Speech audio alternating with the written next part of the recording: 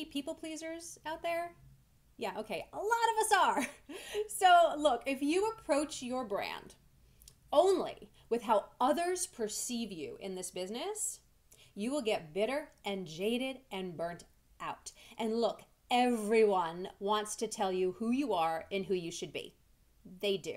Has anyone ever said to you, oh, you should do voiceover, you have a great voice, or you should play the power roles, or you should be the victim roles, or you should be the douchebag, you're totally the douchebag, right? Everyone wants to tell you who you are. And as people pleaser actors who want to work, we're like, okay, just tell me who I am, tell me who you want me to be, and I'll do it. And then we start to put on all of this armor, right, to be this thing. Hi there, I'm Jody Bentley, actor, producer, and career coach. And I've been coaching actors on the business of acting as well as branding for over 12 years now.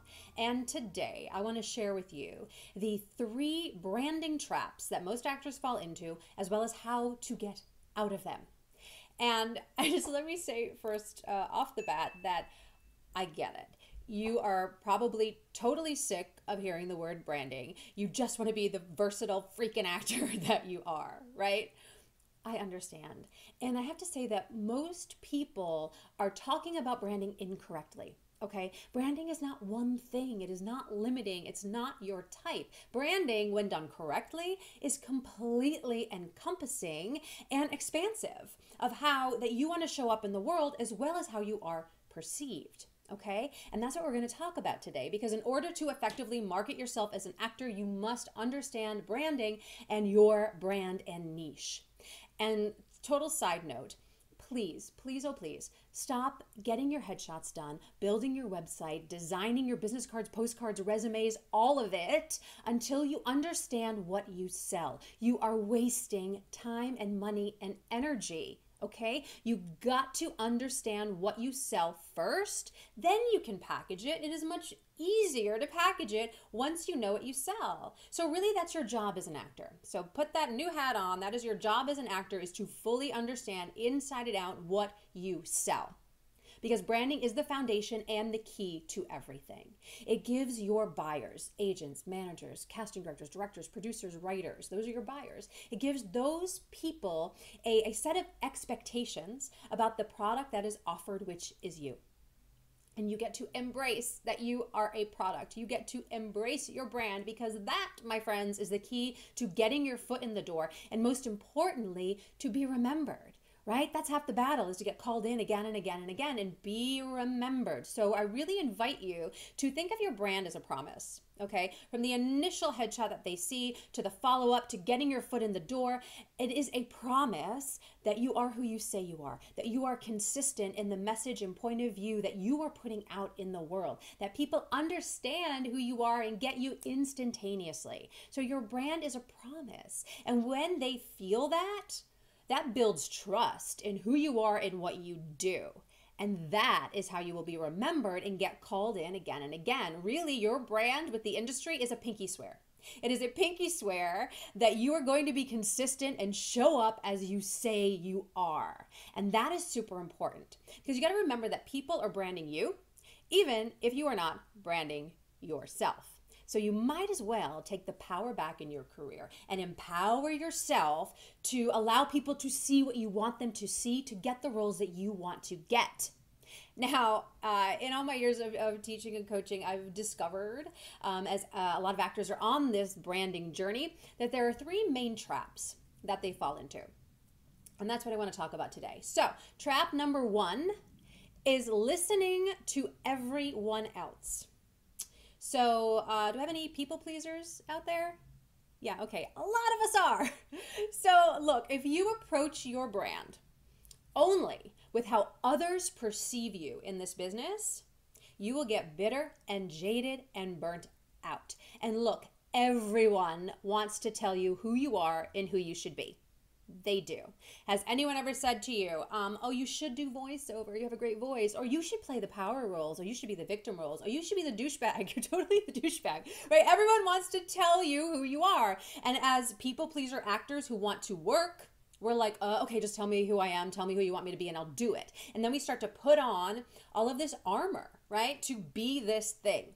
And guess what? It doesn't last. Branding is not about putting on something to who you are. It's about peeling off the onion layers to allow people to see you. And yeah, we might punch up certain qualities of you based on sort of the trends of what's going on in the industry or how you are perceived, which we'll talk about in a second. But it gets to start with you and who you are. So if you are only listening to your agent, your manager, or other people in the business, you are doing yourself a huge disservice because you are leaving yourself out of the equation.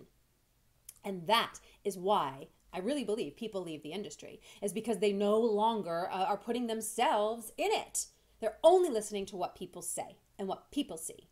So what do you get to remember? The solution to this is remember that branding is your essence, your authentic self. It's who you are, no matter if you're here with me watching this video today, you're having coffee with your best friend, or sitting down with your agent, there is a constant in you that is marketable. So I invite you to ask yourself some key questions as we're examining this piece, okay? So what roles do you want to play, or you typically play? Nurturing mom, bitchy CEO, nosy neighbor. What are the roles that you want to play? What roles do you typically get cast in?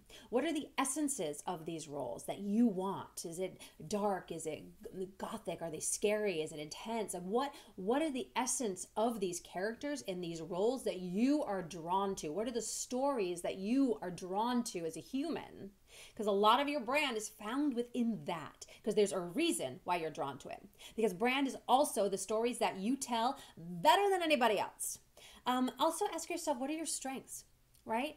You can't deny your own energy and who you authentically are and what you bring to the table as a human being as well as an actor. And how do you want to show up in this world? What makes you unique? Who are you authentically? And again, what are those stories that you want to tell? Have you ever been in the audition room and someone says to you, God, you just do it again, just show me you? That's all they want. They want to see you and your point of view. That is huge. So please do not leave that out of the branding equation. Your sense of humor, how you perceive the world, is your calling card. So you get to embrace that and let go of being what everyone wants you to be or what you think they want you to be, as well as trying to figure out, and when you go into an audition, well, what do they want? What can I give them? You get to be you. All right, trap number 2 that I find that most people fall into is only listening to yourself. So this is the complete opposite of the first one. So on the flip side, if you approach your branding with only how you want to be seen in this world, you will also get bitter and jaded and burnt out, and it is not going to work. Okay, you can't force people to see what you want them to see and then get mad at them when they don't see it. So you will not have a very happy or long career with that, okay? Because it's sort of like making them go, well, no, but I'm this. I want to be this. You got to see this. But there's a lot of factors that go into how you are perceived, okay? So the solution to getting out of this trap is actually doing the work. And I call it the data research of how you are perceived in the world, because that is how you might initially be cast, right? Especially if you're in television and going out for the co-stars or guest stars, or you're just starting off in theater. Like, you're going to get cast with how you are perceived, right? And you can't deny what that innately is. So just for example, I can't deny that I have a very strong bone structure and eyebrows, right? Those are features that I have. Those features lend themselves to playing bitchy, narcissistic, entitled, rich, wealthy characters. I am neither bitchy, narcissistic. I grew up extremely middle class, lower middle class. So that's totally not me. Yet this bone structure, this face, is what is telling that to the world. Okay, so now I can't fight that. I can't deny that. So I get to embrace that and find a compromise within that. And then that leads us into the packaging and how do I package that to allow people to see what I want them to see. But I can't fight the bone structure, right? You can't fight how you initially look. So we got to understand the data research on how that is perceived, use that as information, and figure out how to package that nicely with how we want to show up in the world. Okay, but this perception is key. And again, I'm just gonna say that word compromise again. We get to find the compromise between these two factors, right? And find the middle ground, find the sweet spot, because that is where your brand lies. Because then you can start to guide people of how you want to be seen. And trap number 3 that most actors fall into is thinking that branding is about roles or genre. Now, I had a client who came to me to develop a strategy for landing an agent. And that's a lot of stuff that I do with my clients is we create a campaign and a strategy to add new reps to your team. And the first thing I asked her was, well, what's your brand? What do you sell? So we need to know that to start building a campaign. And she said, oh, I know my brand. I've done that work. I don't need to do that. My brand is Dr. Lawyer CEO. Okay, that is not a brand. Those are roles that you can play. I can play Dr. Lawyer CEO. Probably 3/4 of you watching this video can play Dr. Lawyer CEO, but we would be very different Dr. Lawyer CEOs because it's about the essence of the characters and the story, right? So by thinking your brand is a role, you are not being specific enough. And vagueness isn't going to help you at all in this business. Because if you're not being specific, you're not helping others to really see you and the stories you tell and the themes that you bring to your work. So what's the solution to this?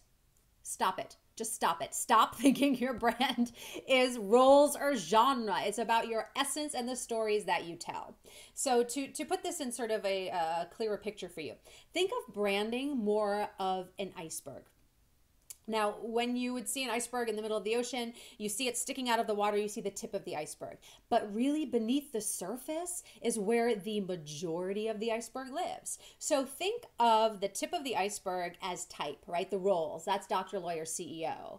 But the stories, the essence, the point of view is hidden underneath the surface. And that's your job to go deep, understand what that is, and bring those qualities out for people to see. That will make your brand three-dimensional. That will make your branding understandable and specific. So it's not doctor. I play doctors. What kind of doctors? Are you the sweet, warm, empathetic doctor? Are you the doctor who fights for justice and challenges the hospital on their decisions? Are you the entitled doctor who's sarcastic and full of himself? So you got to know that and start to notice where those essences and types of roles and stories, where they fall, because they are in comedy and in drama. It's not about picking one or the other, right? And you might have a penchant for one over the other, or you might have goals that are more towards drama versus comedy. That's great. That's, again, being more specific. But just know when you do the branding work, it's not about choosing one.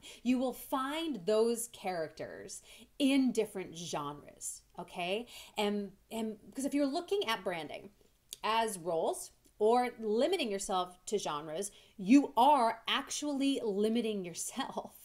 So that's not what you want. We want it to be expansive, right? So by thinking of it in this way, it is a huge trap to limit yourself. And then you say, no, branding doesn't work. This branding thing doesn't work for me. I'm just going to go be all things to everybody, right? Which again, doesn't work. Because branding is not about being one thing. It's showcasing all of you. And the clearer you are on your brand, the easier it will be to package that brand, and the faster the industry will understand what you bring to the table.